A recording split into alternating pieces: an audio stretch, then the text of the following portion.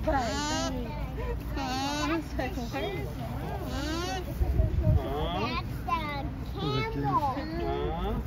baby camel. What's that?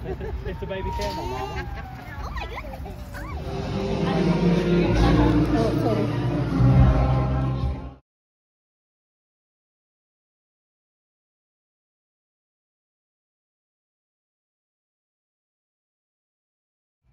Can we talk just a moment about our vision?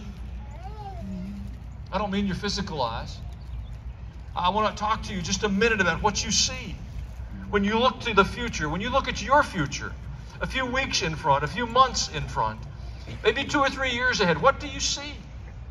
COVID changed me. I didn't see COVID coming.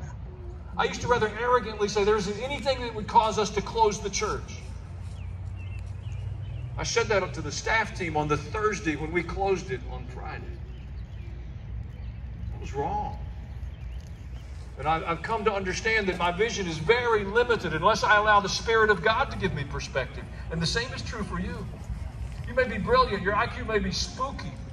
Your success in business arenas or academia or relationally may be phenomenal. But if you don't have spiritual insight, your perspectives are dramatically limited.